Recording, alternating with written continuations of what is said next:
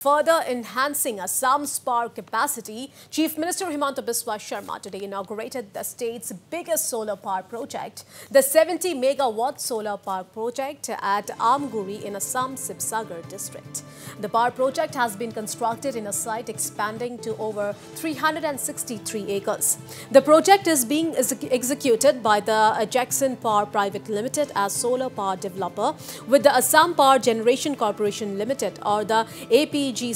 acting as a solar power park developer. Chief Minister Sarma was accompanied by Power Minister Bora during the inauguration ceremony. Addressing the gathering, Chief Minister Sarma talked about the big step that this solar park project will bring in towards moving for sustainable energy. Here, the Assam Chief Minister said that they are making an effort to move to a phase where they would leave behind coal energy and move to completely sustainable energy sources.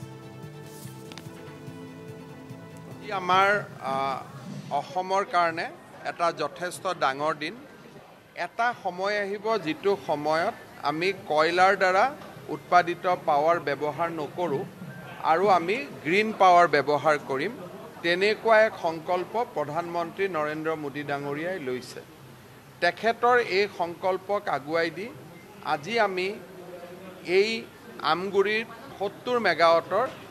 আমি সৌৰ শক্তি চালিত বিদ্যুৎ generation কেন্দ্ৰ এটাৰ শুভ উদ্বোধন কৰিলো সমান্তৰালভাৱে আমাৰ প্ৰায় 120 মেগাৱাটৰ বিভিন্ন স্থানত আৰু 3-4টা আমাৰ এনেকুৱা ধৰণৰ প্ৰকল্প হাজু হৈ আছে অনাগত দিনত অইল ইণ্ডিয়াৰ লগতো আমি নামৰূপত আৰু 20-25 মেগাৱাটৰ উৎপাদন কৰাৰ এটা কথা বতৰা চলি আছে আনহাতে ভাৰত চৰকাৰৰ এটা PSU NLC বুলি কয় নেভেলি লিগনাইট কৰ্পোৰেচন